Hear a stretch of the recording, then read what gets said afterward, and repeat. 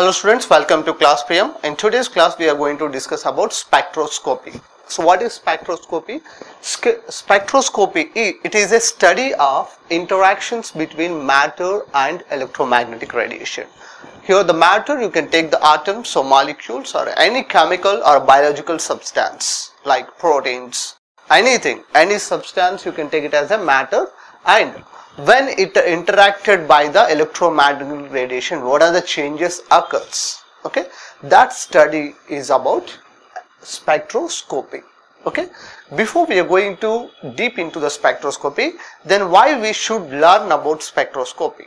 Okay, let's see the significance of spectroscopy first. So the significance of spectroscopy. So spectroscopy is having very wide applications, so especially in the field of astronomy.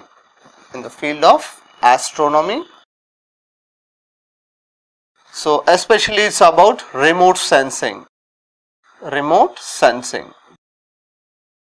So astronomy, not in the sense of to know about the future, it is the astrology we are not talking about, we are talking about astronomy. Astronomy in the sense to study about the celestial objects. Okay, so what are their velocities and what is their composition, is water availability there, what kind of minerals available on so and so planet. So to study about the celestial objects.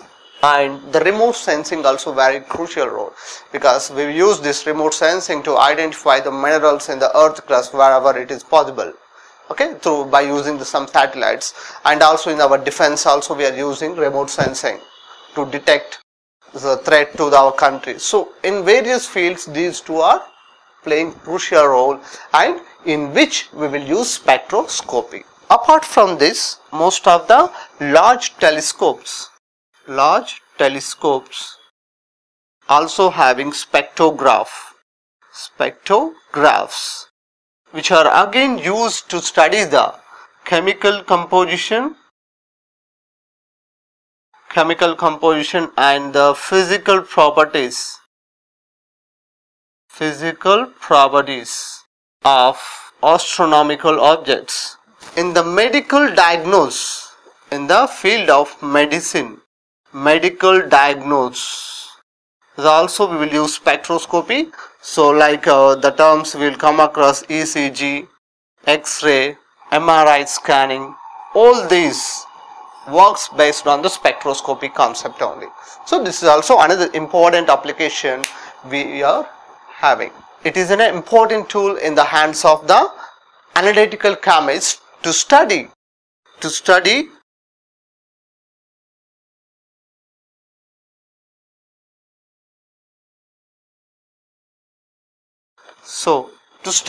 the quantitative and qualitative analysis of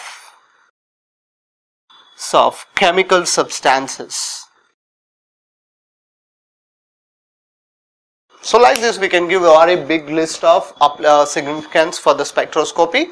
So we are seeing that in the astronomy, in the fields of remote sensing, and also in the medical diagnosis, in the telescopes, okay, to study the various chemical substances. So both quantitative analysis and the qualitative analysis. For example, you did a reaction with A and B and you got a product C.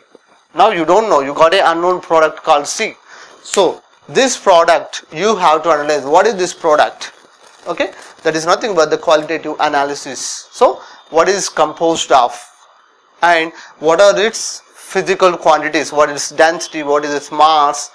Okay, such physical quantities, that is quantitative analysis. All these things we can analyze by using the spectroscopy of unknown chemical substances. Okay, or known chemical substance also, unknown properties we have to analyze by using the spectroscopy. This is the significant, this is the major significance of the spectroscopy. Okay, now with this knowledge we must study about the spectroscopy. That what got understood. Spectroscopy, nothing but it is the interaction between matter and EMR. We know what is the matter, and what is this EMR?